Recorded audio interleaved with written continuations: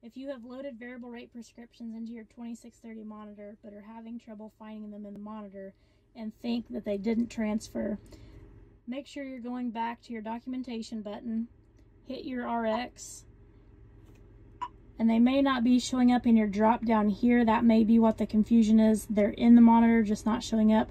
So they may be stuck in this shapefile button. So we need to convert it for the monitor to be able to recognize the prescription itself. So if you hit the shapefile here, here is a long list of prescriptions that I have loaded into the monitor previously, but they have not been converted into a usable prescription file for the 2630.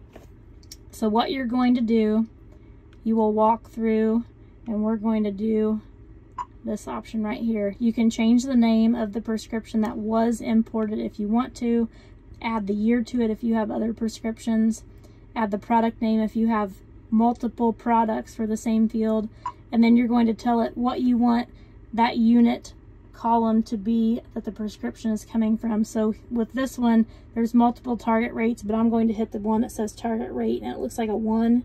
It's target rate pounds. And then I'm going to tell it what I want my out of field rate and what my loss of GPS rate to be. So you can change that. And once we've got those values changed, then we're going to start the conversion process and hit accept. So the monitor will now start to convert that shapefile.